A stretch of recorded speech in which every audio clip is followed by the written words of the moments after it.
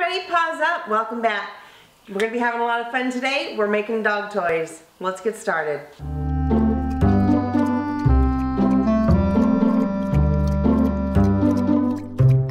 Alright, well these are what we're going to be making. We've got a bunch of different sizes here, so they're some neat, fun little tug toys with the dogs. They're just made out of fleece. Very simply, all you'll need is a really good scissor. I have my fabric scissors. These would probably work best, but you can use any scissor you have. And you need a little helper. Obviously you need fleece. We got a couple different patterns here with some tight patterning and nice bright colors. And then I have one of those big paper clips, and I'm just going to attach that to the edge over here, and I'll be braiding that. This way it'll help hold the one end for me. We already got this one started getting cut, but what I will do is show you this very simply, guys.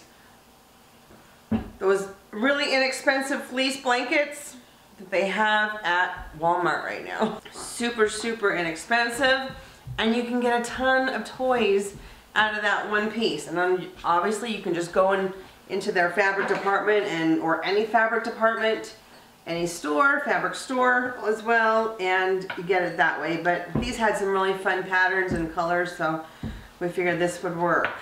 I'm just going to take off this part here. I don't want that string in their toys, so we're just going to cut that little bit off, and I'm going to show you here how we'll just use that as our main leading edge to get the strip started.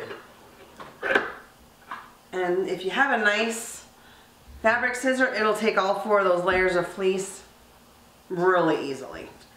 And you'll be able to get that all cut off. Okay, the reason I like using the fleece for a tug toy as opposed to the string, like you see those ones, the big long ropes, they can have some massive problems if they inject, like once they chew up that whole big rope and they start ingesting the strings. Let's just take one of these small ones as an example. So say that's been chewed and swallowed. The undulating motion of the intestine of moving the food through the digestive tract, it kind of gets stuck, and it'll keep undulating it on it, and it can kind of ball itself into a knot and get that string, and then you've got a blockage. So that's why I personally don't like the rope ones. I prefer these because they can't chew and often as the piece is a little bit bigger and it's easier to grab. I'm going to go ahead and get some strips cut, and then we'll show you how to get it all tied together. And what's neat about making your own also is you can totally gear it to the size of your dog. We've got 3 different sizes here, and you can do everything and anything in between. So see, I made a really little one. This would be great for like a Yorkie or a Maltese or some small little guy, and this would be great, a fun one. And you can make it as long or short as you'd like. This one did a little bit longer, but with 2 knots kind of towards the middle, and that's great for a nice medium-sized dog. And then we also have a bigger one.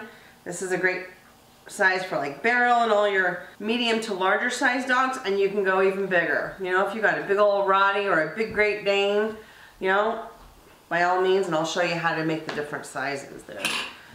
So then on the end that has the loop there because of the fold, you'll just take your scissor and go right through, and if I can get it in there, go right through. Again on these 2, same thing. Alright, see, just like that. And then it gives you your several pieces. Okay, now what I'll do is I will go ahead and I'm going to pick my pieces of fabric. I'm going to do a big one right now. We're going to do a big fatty, and we're going to do, see, I've got 3 of them there. Let's make it a 4th one. Let's do one even bigger than that one over there. Okay, we are going to do 4. We've got 4 pieces there, and then 4 pieces there. Alright, so we're just going to shift positions, and we'll show you that in a second. Alright, so obviously I'm not going to be able to fit this whole big huge thing underneath this clip. I've gone ahead and tied the first knot, and you just take all 12 of those pieces of fabric and tie it into a good tight knot grab 1 or 2 of those. You just want it to stabilize while you're making your braid. And I have one of these big fat ones because it kind of goes around my counter. You could also just simply use a piece of duct tape or something like that, just something to secure it while you're braiding. One neat thing about the fleece is, see, it's like nice and flat, but once you give it a tug, it'll lengthen and it curls in on itself. So all those ends, the edges, kind of curl in, which is really nice because then you're not chewing on the edge of a piece of fabric. All right, let's get these all stretched out. Just give them a good tug, trying to make sure you got all your ends together. And you just want to, you can do it however you want. I'm just going to kind of keep the colors together. The blues and then that fun multi tie-dyed one. All right, so now they're all curled. This one's going to be an extra big beefy one. And that'll be for your bigger dogs. Okay, so very simple braid. And if anybody that doesn't know how to braid, you don't want to learn from me. I'll have it half under and half over. So you keep your 3 sections divided, and then each one is going to have the 4 pieces in it. All right, see, 1, 2, 3, 4, 1, 2, 3, 4, 1, 2, 3, 4. Okay, you got them all separated, and then with your fingers, we're going to attempt to do it all overhand. So we're going to just cross it over into the middle. Okay, see, you create a middle. Then the same thing, create a middle. Bring it right on over. You always take from the outside and bring it in. For anyone that does not know how to braid, and you just kind of keep working your way through. You can kind of tighten it up a little bit if you want. Get up in there and just keep going. And you'll tie whatever knot you want, like in the middle, or 2 of them if it's long and thin enough that you could do that. I've got the bulk of my braid there.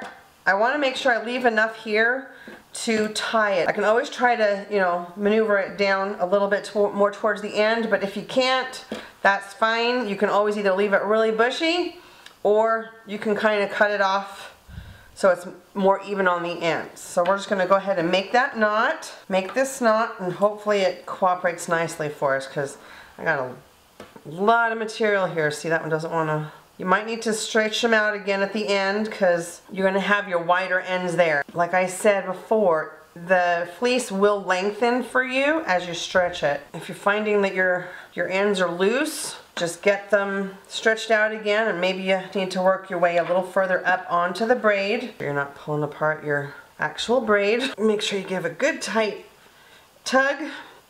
There you go. You got your big one. Okay, so now what we can do here is, I kind of like them where they're a little more uniform. That's totally up to you, however you choose to do it. And I'm just going to kind of cut these ones to make them a little more uniform on this end. You can discard those. Don't let your dogs just chew on the loose fabric, because we don't want any kind of digestional tract blockages. And then this one you can totally just leave it like this, or if you think your baby might like a knot in the middle, give it a little more integrity to the piece. And then he's got 2 spots right there on each side. He can grab a hold and tug, or on the ends, whichever. You know, some dogs like just grabbing the knot. So then that's kind of how you would do that one. So we made one really big one, and then I made these ahead of time, these other 2, like I showed you before. Size opportunities are endless here. Little all the way up to big. And you can have as much fun as you want decorating these and choosing your fabrics, and you can make them geared for special holidays and whatever else. And seriously, if you went and bought that big huge one in the store, you'd probably be spending about 10-15 bucks. And look, we made it here for that, just with that little bit of material, since the whole blankets were only $2.50. I bet you we spent less than 50 cents making that toy. There you go. So I hope you guys get a chance to, you know, make these for your babies and enjoy them. And lots of fun. Hey Beryl, do you want to play with the toy? Take Tug! Tug! Give me that toy. Okay, you take that toy. Well, I'm glad he likes them. We'll have to make more for him. Thank you so much, guys, for tuning in. Appreciate you. Love y'all. Thank you so much. Paws up. So enjoy.